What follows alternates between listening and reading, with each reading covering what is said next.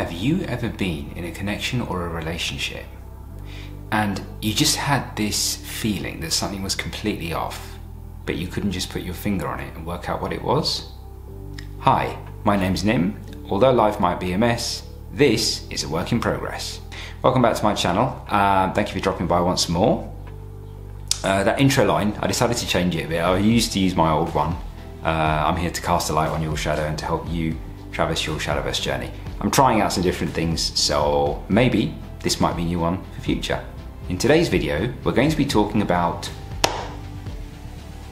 polarity. So, the first thing I want to address is, what exactly is polarity? Social media has often been making reference to this. You may have come across this before, you may have heard people talking about polarity and connection, etc. But what is it? Let me break it down for you. So, to put it analogically, think of a battery. A battery in a device. Now, when you put a battery, say, in your remote controller for your television, if you put it in the right way, the current flows. You press the button, it increases the volume or changes the channel, right? However, it doesn't work when you turn the battery the other way. Now, if you can understand that, understanding polarity will be a lot easier. So when it comes to polarity, think of the masculine figure. Usually in a heterosexual couple, it would be a man and a woman, but think of the masculine figure as the one that houses kind of the plus, the positive energy. Whereas the feminine will be receiving, so she harnesses or uses the negative or negative energy. So why is polarity a problem when it's in reverse? Well, it is becoming a bit more prevalent these days. You might be seeing a growth in feminine women and masculine women and feminine men. Now, although you might see a rise in those sorts of connections at this time, right now in our society, this has emerged or happened for a number of reasons. To cite a few, just polarity's out of balance, energy's out of balance, the rise of feminism, the rise of chauvinism, the constant battle. So what's happened now is there is a rise in the number of dominant masculine women and sort of submissive feminine men. Now, is this a problem? To a certain degree it is, and to a certain degree it isn't. It is, I'll address it isn't first. Now, it isn't because there is still polarity. If you think about it, you've still got one person who is kind of leading, the other person is submitting or following.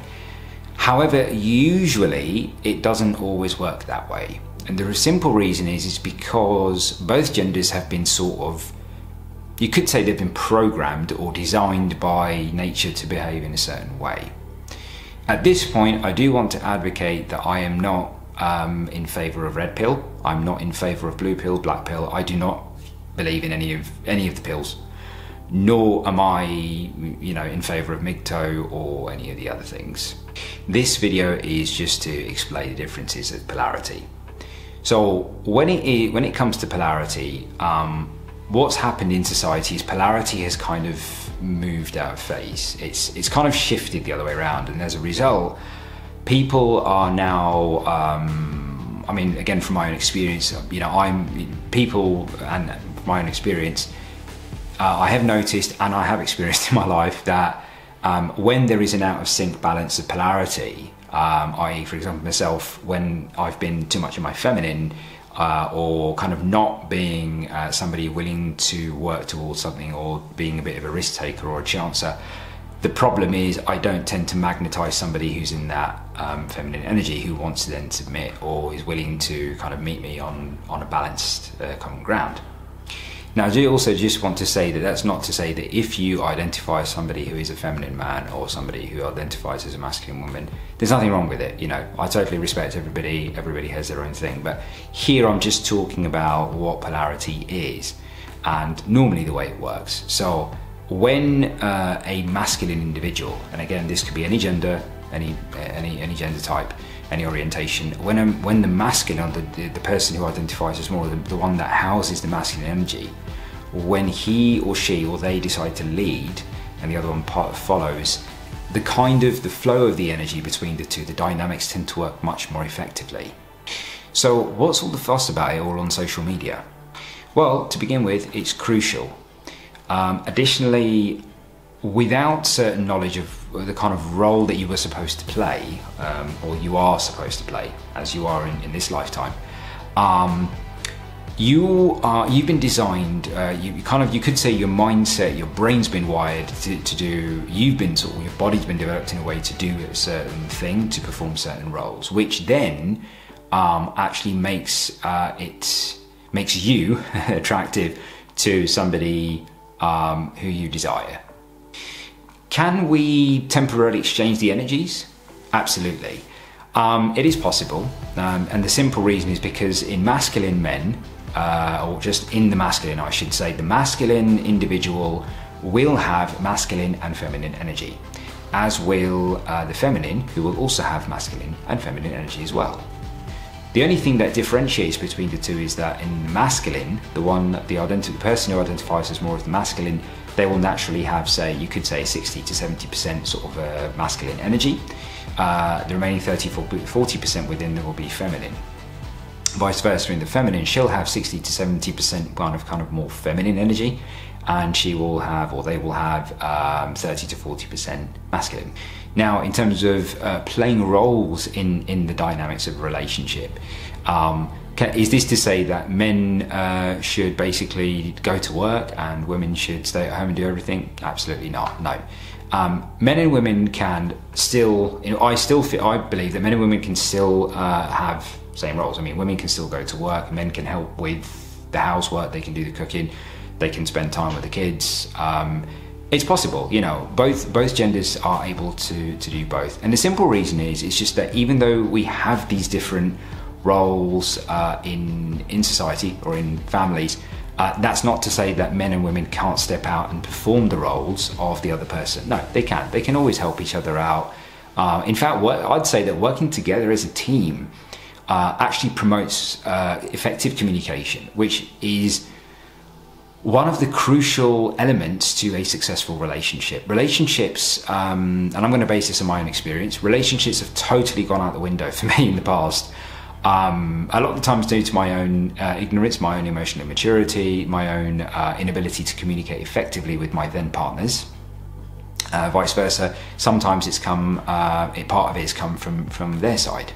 So just to give you an example, I'd like to speak of two women. I won't obviously give their names, but I'll just talk about two examples of my own and I'll try and be as unbiased, I'll try and be as balanced as possible as I can of both these individuals that I've had different connections with.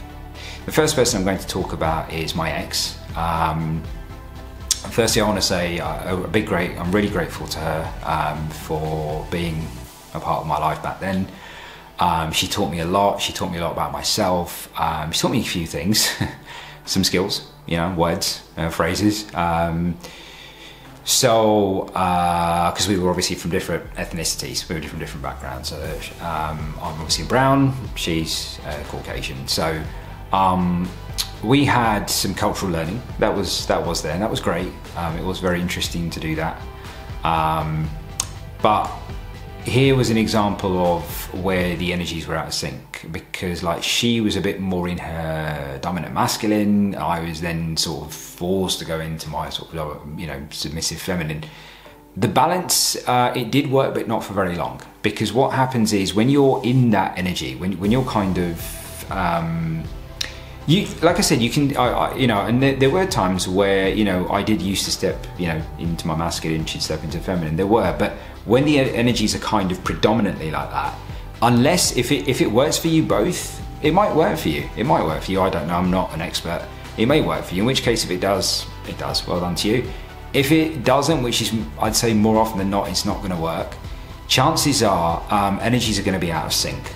So what you'll find is, and what I actually experienced in that was, there was a lot of fun, but there was a lot of banter, a lot of humor. However, over a period of time, the connection started to fade, and I kind of felt like I was not able to step up you know, where I felt like I needed to step up. Looking back on it, and realizing my mistakes in that relationship is looking to where I should have stepped up, and I didn't. So what actually happened is that relationship then just came to a sudden end. Speaking about the second person, now although this person didn't actually become my girlfriend, and literally nothing happened between us, but from my side there was a real heart-to-heart, soul-to-soul connection, and the connection was so potent, it was so powerful, it was so beautiful, you know. But this individual, this girl that I was sort of, I had a really huge crush. I developed quite a few feelings for this person. Looking back on that connection was actually quite polar. You could see, I can look back on it and see, and even today I can kind of feel the mechanics of the polarity, because it was like she was very feminine, she was very sweet, she was very very kind of girly, very feminine, and what that did in itself is I remember being around, even in her presence, just being in her presence, it was like I could look into her eyes, and I could just, we had this thing that we were able to look into each other's eyes just for a moment or two. And I can't speak for her, but I'm going to guess, and I'll certainly speak for myself, it felt like there was something there. There was this pull. There was this real pull. It was just like we could speak, we could look into each other's eyes, we didn't even have to utter a word. And we spoke, you know. And when you have that kind of polarity between you, it works. And it's just like, yeah, you are the guy, you're the one who kind of takes lead, and you kind of lead the connection and you lead the conversation. And you don't always have to lead, gentlemen. It's not necessarily that you always have to lead every connection. She might start every conversation. She might start a conversation one day. You can continue it. You can obviously give your valid thoughts, your opinions, and be totally true and honest to yourself. Ladies, you can from time to time, you know, of course it's not like to say that you're not allowed to do that, of course not. It doesn't kill the polarity, at least I don't think it does. In fact, I think it's quite nice if women do, you know, start a conversation with us. It's quite nice, because it, you know, at least for me, it gives me the chance to then think, oh, well, maybe she's taking an interest in me, maybe she genuinely wants to get to know me, that's why she's taking an interest, the initiative to ask me what my opinion is about subject matter X, Y, and Z. So it is crucial, polarity, you know. It's if you don't have that balance between you, right, it's kind of like, it comes back to that analogy like I gave you before. If you put the battery in the other way around, you're not going to get anything. Your remote control is not going to respond. It just will not respond, because you don't actually have that connection. The flow of the current is not working, the circuit's not complete. However, with the right way around, the flow will work. Energy flows, the current works, and therefore you will find that the mechanics of the relationship are more than likely to work. Also, I would like to say that I have, in conversation, random female friends. I have randomly, or in conversation, or just naturally, sometimes deliberate, sometimes naturally, I've asked them their opinion. You know, like, how do you feel about a guy? You know, do you expect a guy to lead you, or do you expect to?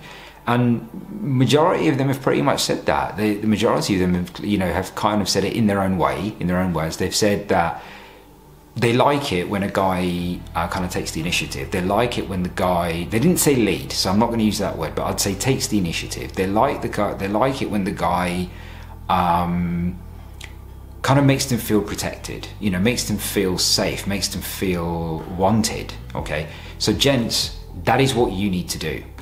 That's what you need to do. Ladies, for you to be in your polarity, you're feminine, be graceful, you know, be feminine. I don't really know how else to put it.